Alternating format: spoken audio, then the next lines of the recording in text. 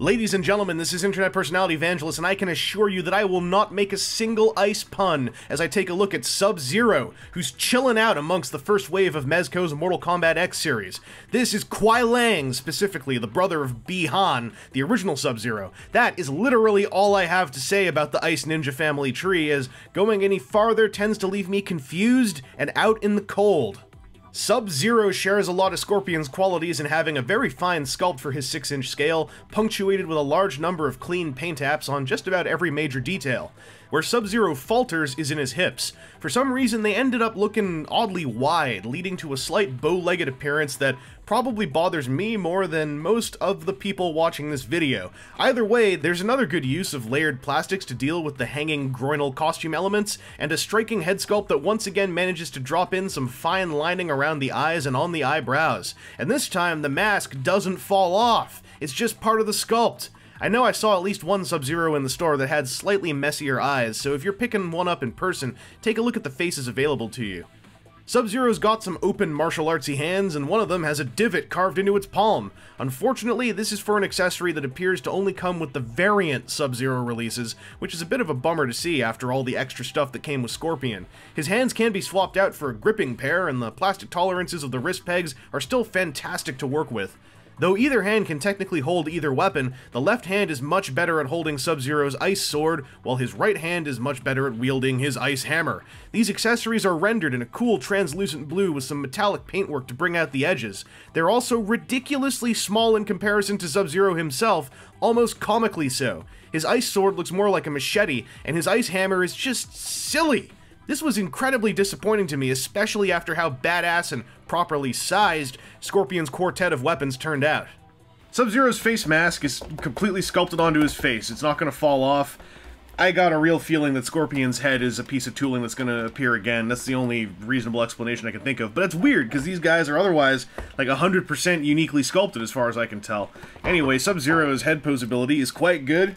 Really good range of waggle on the neck joint. All three of these Wave 1 guys have had great necks, and his bandana thing is softer PVC stuff, so it'll stay out of the way. In fact, it'll kind of protrude a lot of the time, so whatever. His shoulders, I think I would say these are the worst of the three. They are pin disc shoulders, but Sub-Zero's, try as I might, only go out about this far.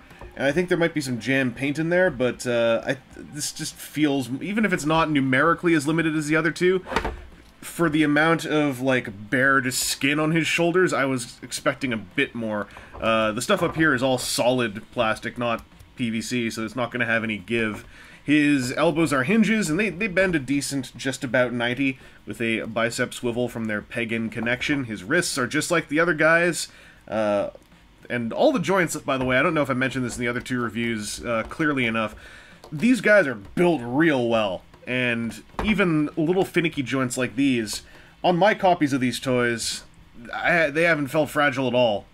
Like, they pop in and out real well, they pose real well, it's a pleasure. And this guy took some real abuse, because I thought his waist was going to be like a ball socket cut through here, where you can literally see a separation line through the sculpt up here, because, you know, this whole chunk is soft PVC, and this part isn't. That's not where the joint is, and I cranked on this guy trying to get his waist to twist.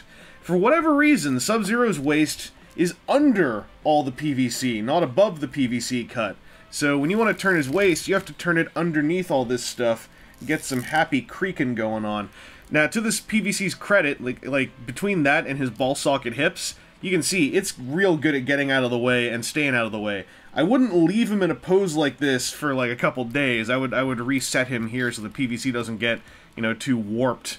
But it's pleasant. I would have preferred a joint up here. Just I think it would have looked more dynamic to have him twisting above the belt, but it still functions decently for what it's trying to do. The ball socket hips have got the same range as the other two guys, which means he can't quite pull off the splits. Johnny Cage memo, as said in the other two, just pass along, repeat, thank you. Thigh swivel, like the other two. Another thigh swivel, like the other two.